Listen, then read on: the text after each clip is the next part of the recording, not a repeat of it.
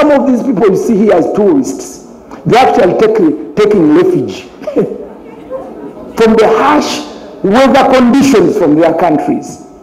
And we take this for granted. We are behaving abnormally, and the weather has to behave that way.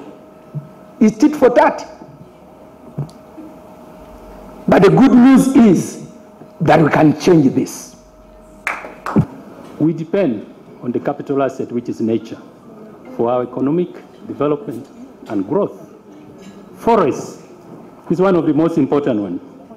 We have lost a lot of forests. We are left with less than 10%.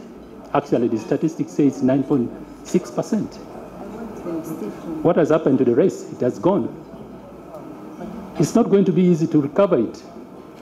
You've cut down the forests in Seychelles Islands. Those forests took millions of years to grow. Even if you planted whatever you are planted there for producing oil, it has not replaced that forest. We need to send that message.